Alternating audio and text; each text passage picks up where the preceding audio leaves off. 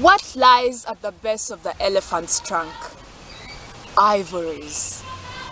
Ivory, a preposterous mention, for only prehistorian ears could stand the pitch of her prestige. For historians and post-historians, a boom rings in their ears when ivory nears. Boom, boom, boom, bullets rain, and all that remains is deafness and dead elephants.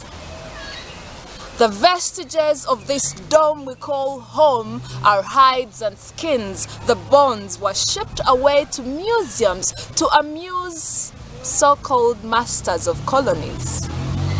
Will home remain a free car for passengers who ride and never fuel, who use and never service?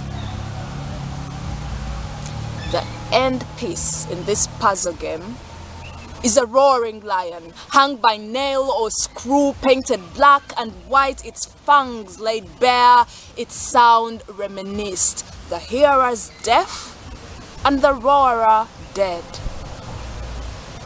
Is it a coincidence? Is it a coincidence that Africa on 4 wheels replaces the big 5 in Africa? Will the answers come to us on wings that flutter? Will we see the keys to the locks that clatter? May the Nile flow in our throats and unlamp them.